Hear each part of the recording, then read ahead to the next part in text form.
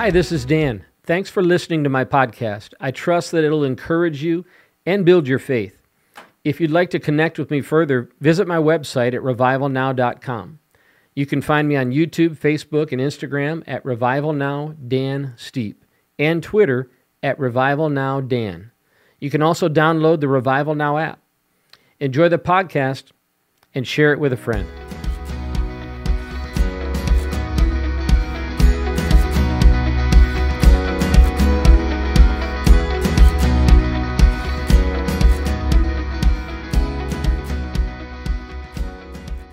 Welcome to the Dan Steepe podcast. I'm Dan Steepe, and this episode we're going to be talking about courage. I'm going to share with you 4 characteristics of the courageous. And I'll just give you some scriptures, whether you can write them down or, because I know a lot of people listen to this while they're driving and so forth, but you can just kind of know where a lot of these scriptures that I'm going to be talking about and talking around in this episode come from Numbers 13 and 14. That's where the 12 spies were sent out, and Caleb and Joshua, they filed their minority report amongst the evil report of unbelief of the other 10 spies. Also from Joshua chapter 6. Judges chapter 7, verses 1 through 25, 1 Samuel 17, and 2 Kings chapter 6, verses 8 through 17. 4 characteristics of the courageous. So, what is courage? Courage is a sign of God's inner workings. Courage is born out of faith. So I'm sharing these 4 characteristics of courage, these 4 signs or indications that God is at work within us. And the first one is this: intimacy. Intimacy. Now, I know, unfortunately, a lot of people, certainly a lot of men, sort of conflate intimacy with sex, with sexual intimacy, but intimacy is simply a closeness. It's an inner knowing, if you will. And so in terms of our intimacy with God, there's an obvious partnership with God, a closeness, relationality within that relationship. Not just a business relationship, but a close relationship, a friendship, a give and take. So if you look as we look at Moses, the scripture says in Numbers 13:1, the Lord said to Moses. I'm going to lift just pieces of these scriptures out to highlight the relationality. Joshua 6:2, then the Lord said to Joshua. And you can go down the line in Judges chapter 7, verses 2, 4, 5, 7, and 9. What does it say? The Lord said to Gideon. The Lord said to Gideon. There the Lord told Gideon. The Lord said to Gideon. During the night the Lord said to Gideon. And then 2 Kings chapter 6. We look at verse 17 and verse 20. It says, and Elisha prayed. And then after they entered the city, Elisha prayed. So there's an intimacy. There's a prayer life, and all prayer is conversing with God. And a conversation implies a two-directional. It takes 2 people to actually have a conversation. One speaking back and forth, giving feedback, and so you see in these scriptures that are highlighting men of God that were mightily used by God. Moses, Joshua, Gideon, Elisha, they had a close, enduring relationship with God. There was intimacy. The second characteristic of the courageous is faith. Faith. Numbers chapter 14, verses 6 through 9. Joshua, son of Nun, and Caleb, son of Jephunneh, who were among those who had explored the land, they tore their clothes and said to the entire Israelite assembly, "The land we passed through and explored is exceedingly good. If the Lord is pleased with us, he'll lead us into that land, a land flowing with milk and honey, and will give it to us." There it is. He'll give it to us. They said, "Only do not rebel against God and do not be afraid of the people of the land, because we will swallow them up." This is just pure faith talking here. They said their protection is gone. The Lord is with us. Do not be afraid of them.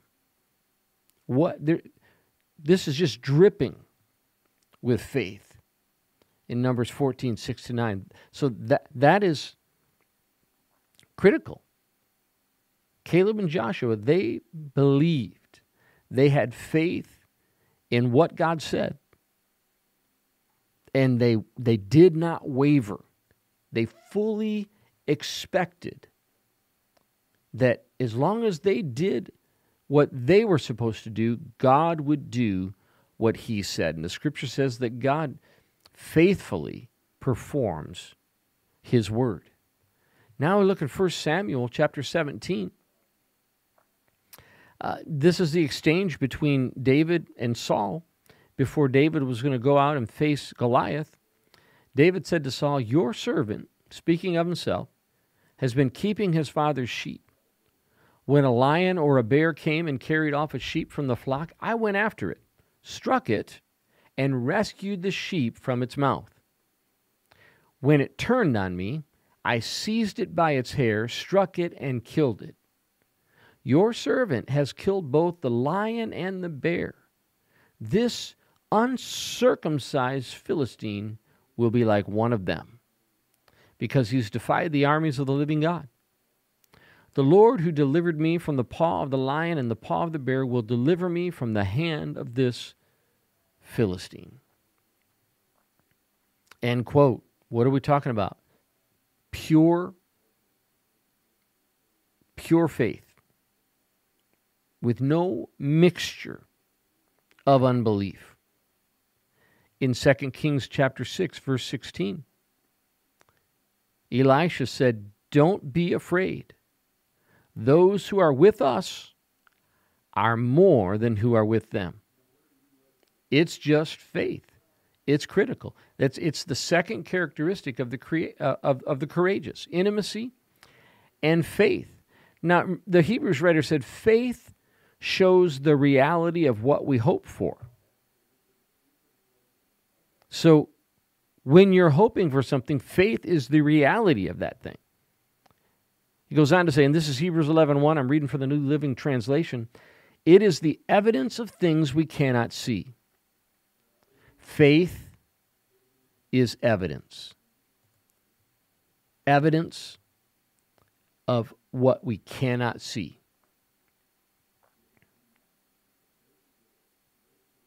The King James says it's the substance of things hoped for, the evidence of things unseen. And you see that. You see the substance or the reality of what is hoped for and the evidence of things that we cannot see through everything that Caleb and Joshua said, everything that David said to Saul, everything that Elisha said.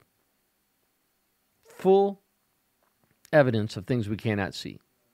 So intimacy and faith. The third characteristic of the courageous is vision. And in some ways, I find vision to be very close, very similar to faith. Because if you think about the evidence that the Hebrews writer gave us for faith, or the definition, it's the evidence of things we cannot see. So it's seeing things through the eyes of faith. And when we perceive through the eyes of faith, we see things that those people who are not in faith cannot see. And when you have that kind of faith and you have this kind of vision, it can be lonely. It separates. It's hard to see what other people can't see. Try to talk to people about it, but they can't see what you can see, and so the conversation's often fruitful and it can even be frustrating. This vision in Numbers chapter 14, verse 9. Again, we read this earlier as Caleb and Joshua were speaking. They said, "Do not rebel against the Lord, and do not be afraid of the people of the land, because we will swallow them up. Their protection is gone." How did they know their protection was gone? They had an evidence of things unseen. They saw those giants in the promised land the way that God saw them, through the eyes of faith. Jesus said at one point, he said, "Have faith in God." And when he said that, he was actually saying, this is an accurate and acceptable translation of that phrase is this: have the faith of God, or have a God faith. That's seeing through the eyes of faith. When you have that kind of faith, you see things differently. You perceive things. You receive information differently. They looked out, right? And the 10 who gave the evil report of unbelief, they saw giants. Caleb and Joshua saw people whose protection was gone. And if your protection is gone, it doesn't matter how big you are. They said their protection is gone, but the Lord is with us. Do not be afraid of them. It's vision. In verse 13, verse 31 of Numbers. But the men who had gone up with him, they said, this is the 10 unbelieving spies. The men who had gone up with him said, "We can't attack these people. They're stronger than we are." So 2 people had faith vision, and what they saw was an unprotected people. Their protection was gone. The 10 unbelieving spies, they said, "We can't attack them. They're stronger than we are." So one saw people stronger than they are. One saw people exposed and vulnerable and ready to be taken. So, hey, I'm standing with Caleb and Joshua. And any time that you stand in the minority because of your faith, count it all joy. You're in good company. This was a report, not a recommendation. They were standing. We must stand with God. That's what Caleb and Joshua were saying. It's a report. It's not a recommendation. It's facts. It's not feelings. I say truth when the facts argue differently. Because, for the 10 unbelieving spies, they saw what they saw. And what they saw was a fact. They're looking at it. So when facts argue with the truth, stand in truth. Stand in faith in God's word. These are the characteristics of the courageous. They're close. They're intimate with God. They're people of faith. And how do you get faith? Romans 10:17. Faith comes by hearing, and hearing by the word of God. So that means that they're people of the word. If you're a person of the word, you must be a person of faith. And if you're a person of faith, you inevitably are a person of the word. And then vision. Faith vision. Seeing through the eyes of faith. 1 Samuel chapter 17. We'll read verse 37 and then verses 45 through 47. This is David again.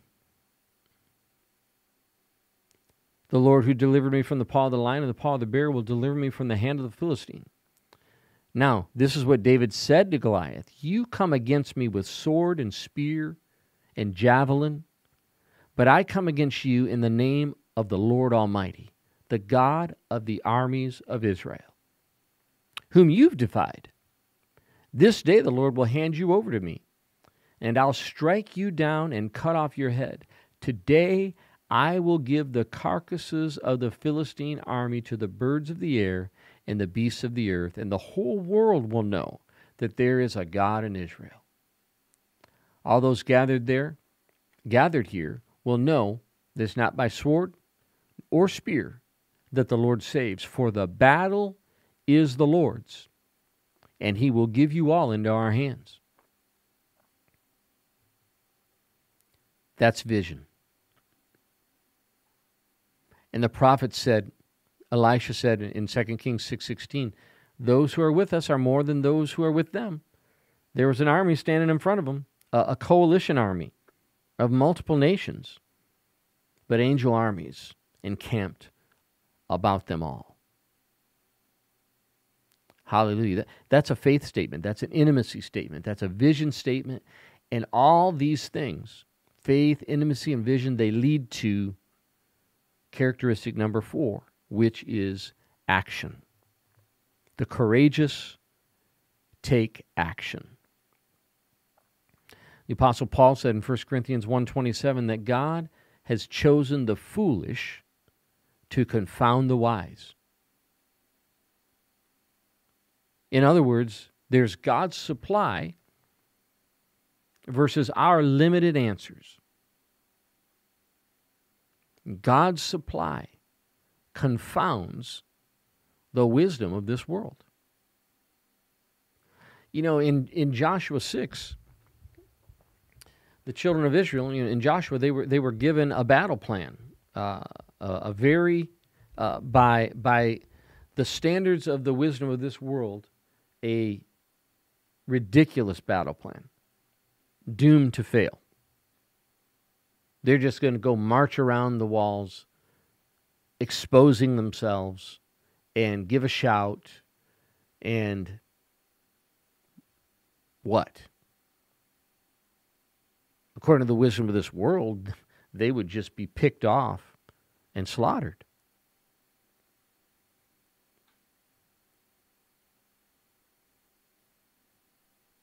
But God has chosen the foolish to confound the wise. When you execute a battle plan like that, only God can get the glory. Because from a military strategy standpoint, that is doomed to fail. What a battle plan, right? But the battle is the Lord's. Joshua 7:22, when the 300 trumpets sounded, the Lord caused the men throughout the camp, or this is Judges 7:22, throughout the camp to turn on each other with their swords. And so this is how Gideon defeats the Midianites. 300 trumpets sound. That's all they had. 300. God had whittled his army down to 300. It didn't matter. Because at the sound of the trumpet, God caused the men throughout the camp to turn on each other with their swords. 1 Samuel 17:47, all those gathered here will know that this is not by sword or spear that the Lord saves, for the battle is the Lord's, and he will give all of you into our hands. So you've got Joshua, you've got Gideon, you've got David.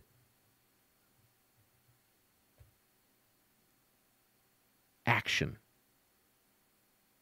It's a crucible moment when you take faith action, when all the data says otherwise. But it doesn't matter.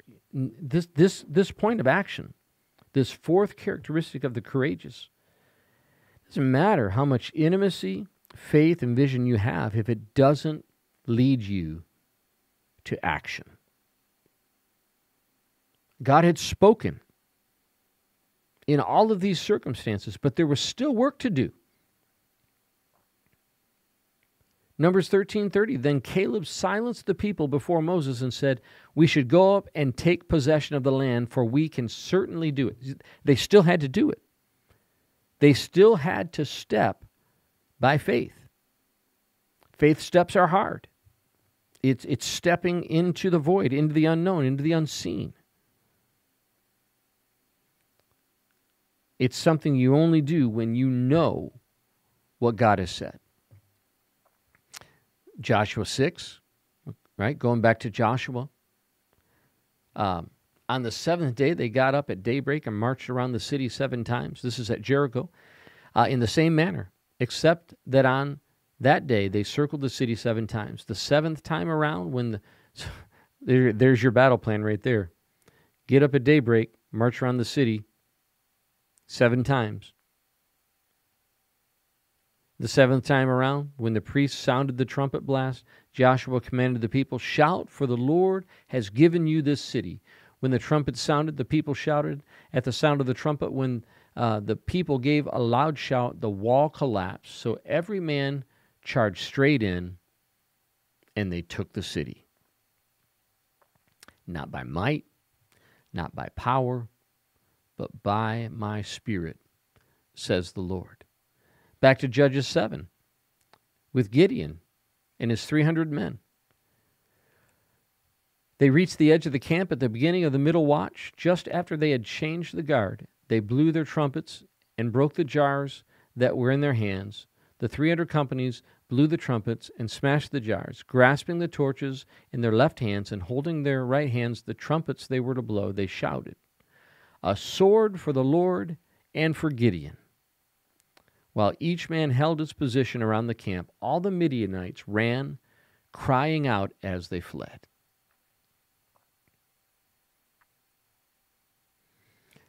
How about David?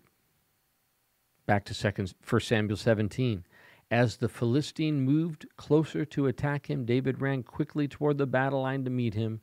Reaching into his bag and taking out a stone, he slung it and struck the Philistine on the forehead. The stone sank into his forehead and fell face down on the ground. There you have it. You know, the Hebrew name for God, Jehovah, is in the Old Testament, it's the word Yahweh. Now, it's actually what they call a tetragrammaton, which is 4 consonants together with no vowels, YHWH. But we've added the A and the E to have some sense of, structure to be able to pronounce the word. But the original pronunciation is unknown because, out of reverence for God's name, it was never pronounced. When the vowel points were added to the Hebrew consonant text, the Jewish scribes inserted into Yahweh the vowels for Adonai or Lord. So we have these instances throughout the Old Testament where you have 10 combinations of the word Jehovah. You've got Jehovah Jireh, which means God will provide. Jehovah Nisi, Jehovah is my banner. Jehovah Rohi, Jehovah is my shepherd. Jehovah Rapha, which means Jehovah heals. Jehovah Shalom, which means Jehovah is peace. Jehovah Shammah, which means Jehovah is there. Jehovah Tzidkenu, which means Jehovah is our righteousness. Jehoazabad, which means Jehovah has bestowed. And Jehozadak, which means Jehovah is righteous.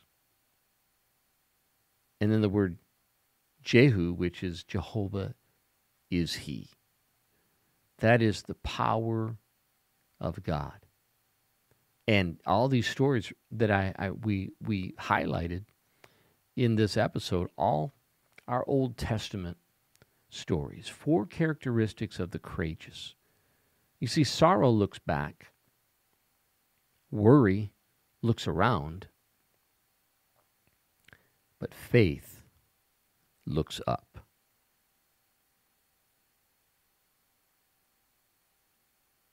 intimacy, faith, vision, action, all born out of looking up. As the psalmist said, I will lift my eyes to the hills, from whence cometh my help. My help comes from the Lord. Where does your help come from? Are you walking in a personal relationship with Jesus Christ? Is your hope and your faith and your trust in Him? Can you rely upon Him regardless of what the circumstances look like around you? Are you ready to meet Jesus? Are you living for Him? Can you remember a specific moment in your history when you acknowledged your sinfulness, repented of your sin, and received the free gift of salvation offered through Jesus Christ? If you cannot remember a clear moment in your life where you did that, I want to give you the opportunity to do that right now. You see, God is holy. By nature, it's who He is. He won't change it because He's bound Himself to His Word. And we're sinful by our nature. It's a condition that we were born into. But God took the initiative to remedy our condition. He sent His only Son, Jesus, who died on the cross to bridge the gap between the holiness of God and the unholiness of man. And all that we can do, all that we need to do in response to that is simply recognize, repent, and receive. We first must recognize our sin. The Bible says in Romans 3:23 that all have sinned and fallen short of the glory of God. So I have to recognize that my sin's what's killing me. My sin is what's responsible for the condition of my life. And it's not just killing me, it's killing those around me. And the only way to peace is through faith in Jesus Christ. After I recognize my sin, I repent of that sin. The word repent simply means to change. Change your mind, change your direction, change your lifestyle. It's to turn from a life of sin and turn to Jesus Christ for the forgiveness of your sin and the salvation of your soul. Jesus said in Luke 13:3, and you will perish too unless you repent of your sins and turn to God. So we recognize our sin, repent of our sin, and then lastly, we simply receive or commit your heart to Jesus by faith. The Bible says if you confess with your mouth the Lord Jesus and believe in your heart that God raised Him from the dead, you will be saved. So I'd like to offer a simple prayer of salvation. This prayer contains all three of these elements that I've just spoken to you about: to recognize, repent, and receive. And if you'll pray this prayer after me from a place of sincerity in your heart, you can have the assurance of your salvation. A home in heaven reserved for you. And you can begin to walk the walk of faith. Like the Apostle Paul said, we walk by faith and not by sight. All that starts today by praying this prayer with me. Just repeat this prayer after me. Say, Heavenly Father, I admit that I've sinned. I believe Jesus died for my sins, and He rose from the grave to give me victory over sin and death. I confess my sinfulness. I repent and turn away from my sin. Please forgive me of my sin. Come into my heart and make me a new person. In the name of Jesus I pray. Amen. Well, if you prayed that prayer with me, welcome to the family of God. I'd like to invite you to go to our website at revivalnow.com. Go to revivalnow.com, and you'll find on the landing page of our website a big red button that says, I just got saved. Click that button. It'll give you the opportunity to, you can view some video resources that I prepared for you to help you get started in your Christian life. And if you fill out your contact information, we will send you some resources to help you get started in your Christian life. That's it. Simple as that. We'll also pray for you by name. And that will be the end of it. You will not hear from us again unless you reach out to us. But while you're there at our website, poke around. See how God's using this ministry to reach 1 million souls with the gospel of Jesus Christ in a 10-year window of time that ends in 2031. Amen. Hey, I appreciate you guys so much for joining me on this broadcast, or not broadcast, but episode. I trust it's been helpful and encouraging to you. Please do me a favor and share the podcast with your friends. Use it to bring encouragement to the people that you love and know. And until next time, be blessed in Jesus' name.